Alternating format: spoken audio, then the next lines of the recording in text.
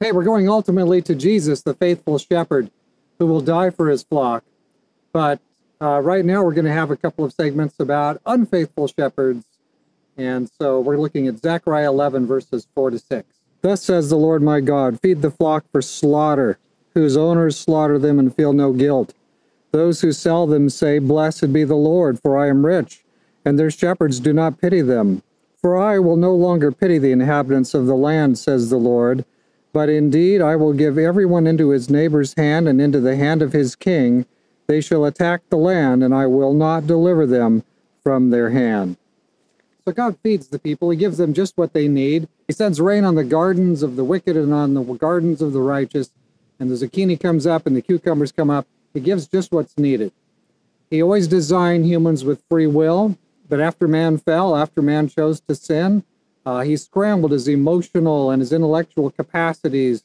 And so then he turned towards self-service, and this is the story of your life and mine, a battle with self-service and learning how to do the other thing, serve others, other love.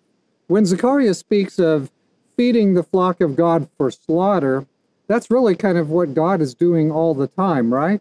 I mean, he is feeding the wicked, he's feeding the righteous. Everybody is receiving what they need to have an opportunity to live this life, to choose in this life where we're headed, what are we going to be about. There's a lot of loneliness and desperation in our world. God brought us into this world to help others in just such times as this. So people are making their choices.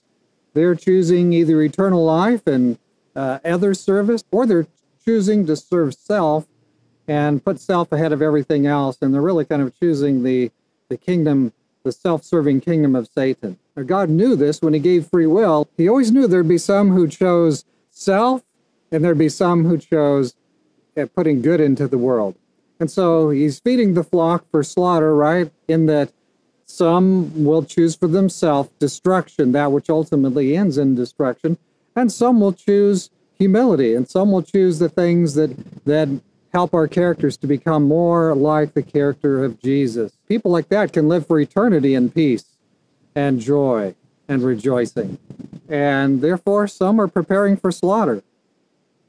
In the sense that God gives people life and he gives them free will, God is responsible sort of for all the choices that people make, good and bad.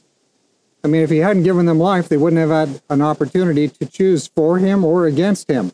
But that's just a simple consequence of giving free will. Life's an opportunity to make really good choices, and it's an opportunity to make really destructive choices.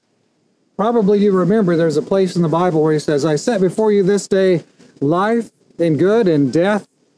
Choose life. And that's the choice we're all getting to make. Which one will I choose? Every choice we make, it tells in one direction or another. I guess what's going on here too, we can say that every person's choosing who they and what they follow.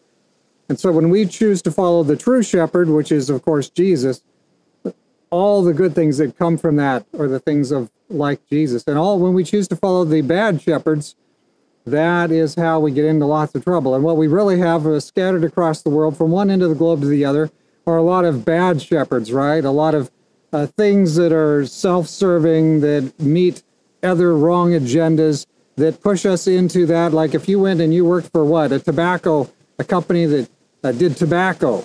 Well, maybe you have nothing to do with smoking or the use of tobacco, and you would never use it. You would never give it to your 12-year-old child, and yet you're working for the company that makes it and that is going to damage a lot of people's health.